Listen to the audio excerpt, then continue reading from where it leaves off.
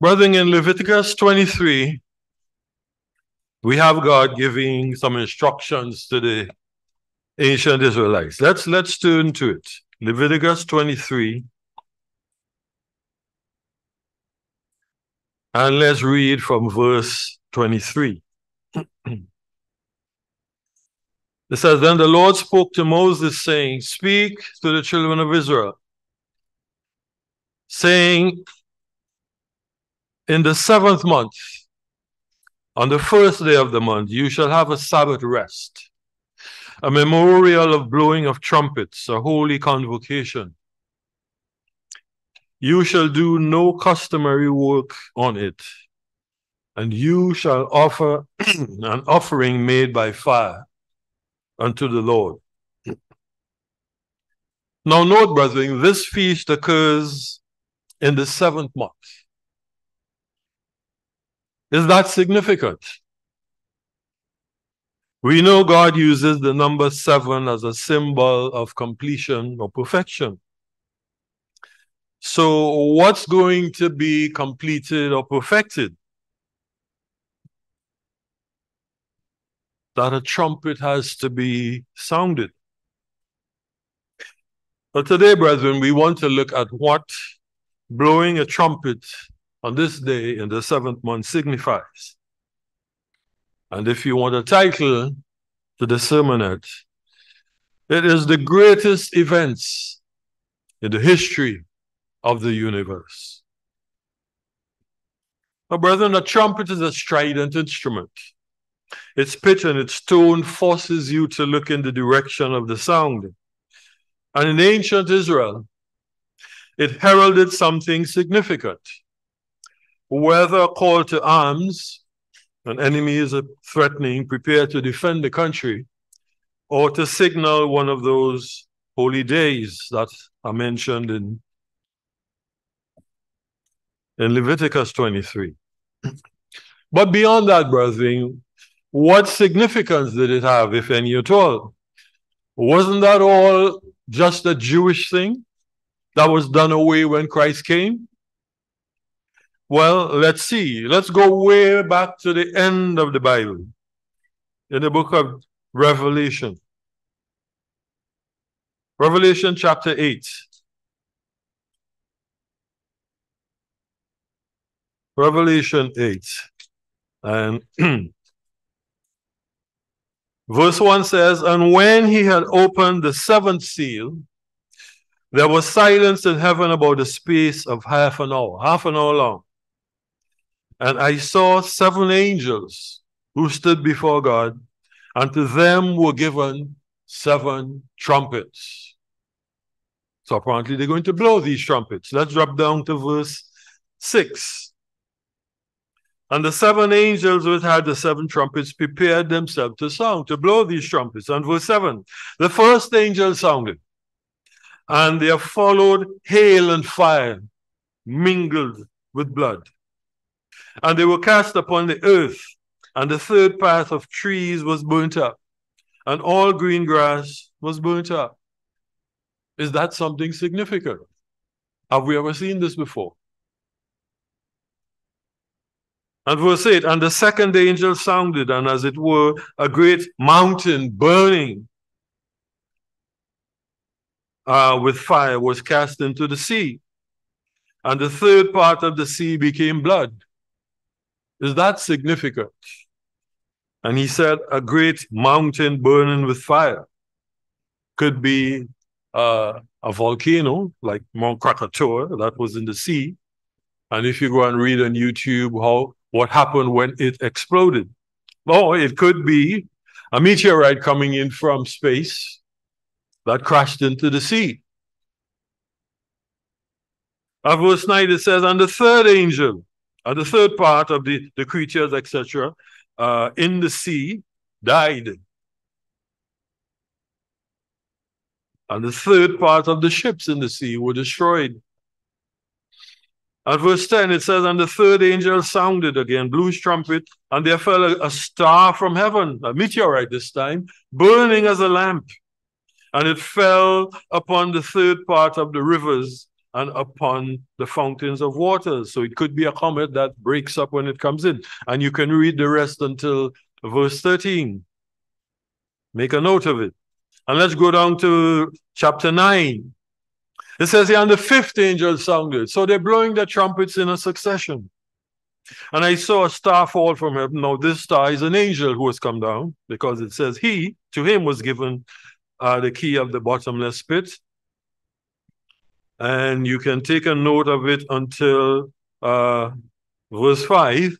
Make a note of that, and you can go read it when you get home. And let's drop down to verse 13. It says, and the sixth angel sounded. So we have a sequence, 6 angels now. And I heard a voice from the 4 horns of the golden altar, which is before God, saying to the 6th angel who had the trumpet, loose the 4 angels which are bound in the great river Euphrates. And again, you can read, take a note of it until verse 15. And let's turn to Revelation 11.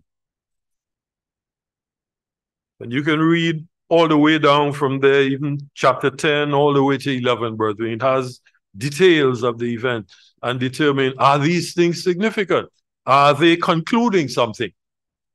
And let's go to Revelation 11:15, and here's what it says. And the 7th angel sounded. 7 angels.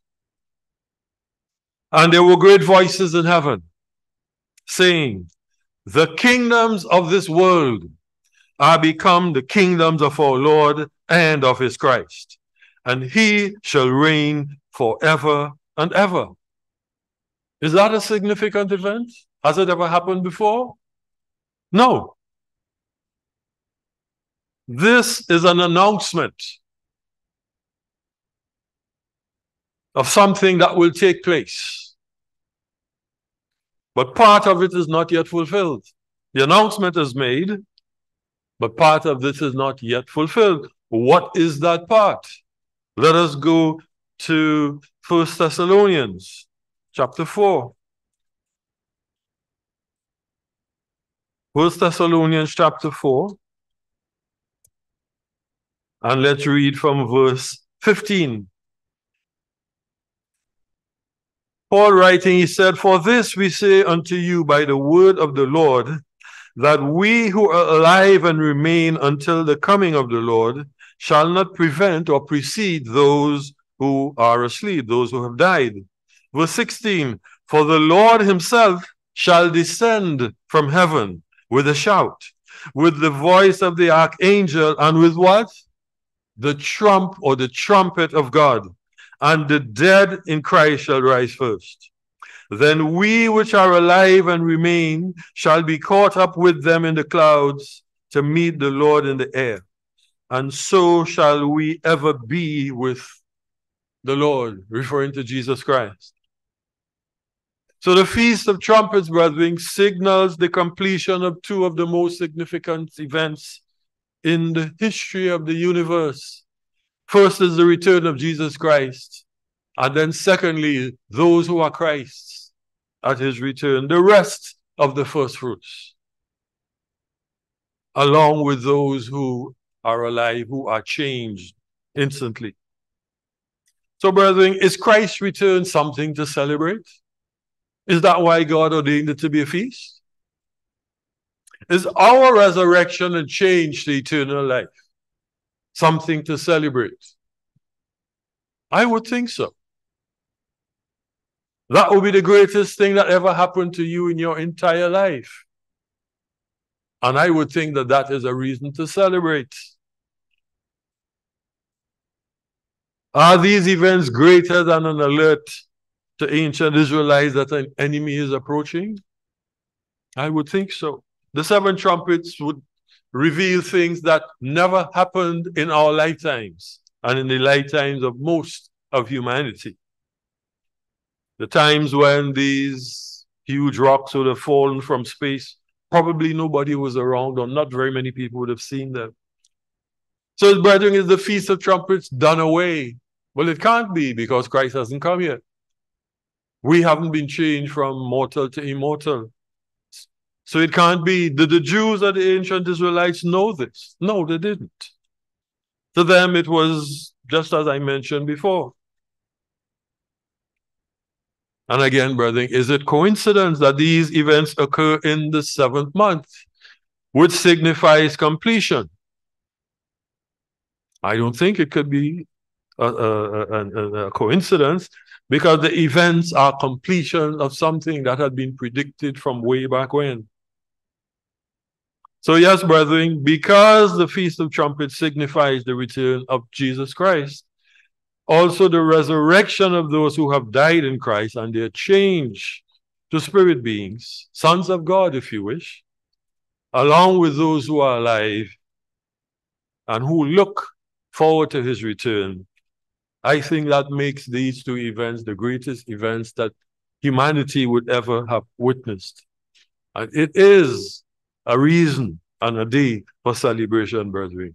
Not something that is done away, because these things have not yet occurred. Now, on a day like today, we normally take up an offering. Let us turn to Deuteronomy 16. And let's read verse 16. Deuteronomy 16, it says, 3 times or 3 seasons in a year shall all your meals appear before the Lord, in the place which he shall choose, in the feast of unleavened bread, in the feast of weeks, and in the feast of tabernacles, and they shall not appear before the Lord empty. Now, the feasts in the 7th month, they were all bundled with the Feast of Tabernacles, because people were traveling and it was a festive time. They didn't cease because you had the Feast of the Fast coming up. It was all a festive time. So all of these come in the 7th month, giving them a special significance. But why should we give God an offering?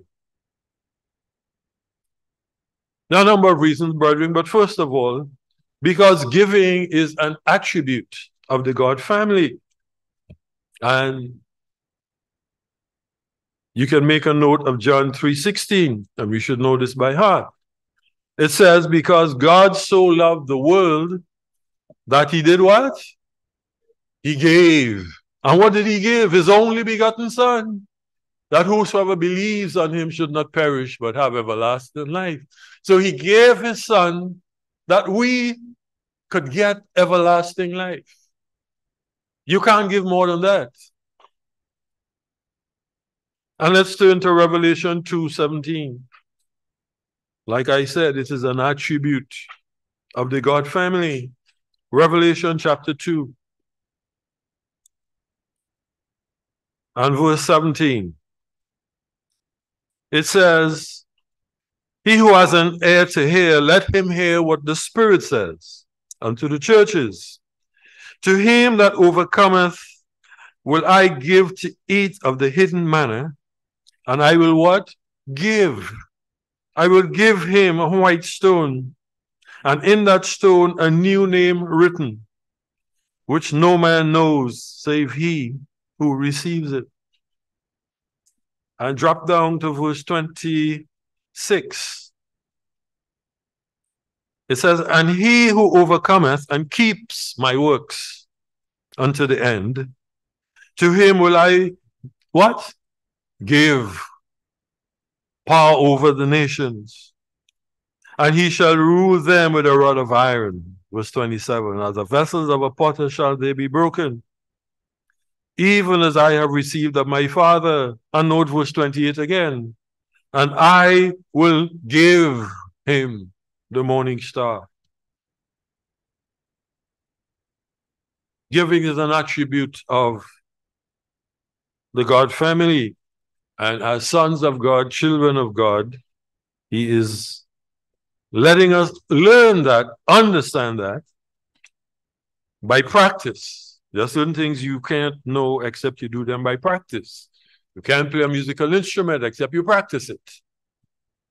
And let's go to Deuteronomy, go back to Deuteronomy chapter 8 this time.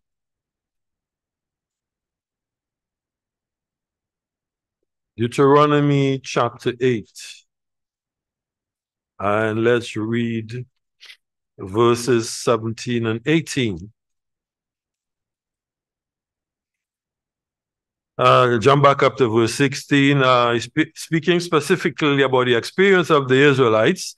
I fed you in the wilderness with manna, which your fathers didn't know, that he might humble you and that he might prove you, to do you good at the latter end.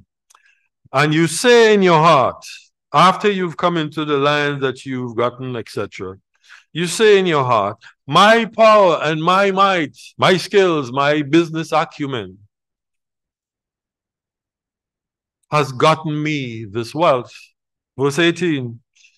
But you shall remember the Lord your God, for it is he who gives you the power to get wealth. Note again, he gives you the power to get wealth, that he may establish his covenant that he swore with his father. So God gives us the power, brethren, to get wealth. It doesn't come from some innate ability that we have. He gives us the power to get wealth. First of all, you have health. If you don't have health, you can't have wealth.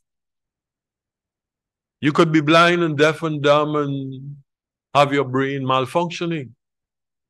So he gives you the power to get wealth. And let's look at Haggai. Haggai chapter 8.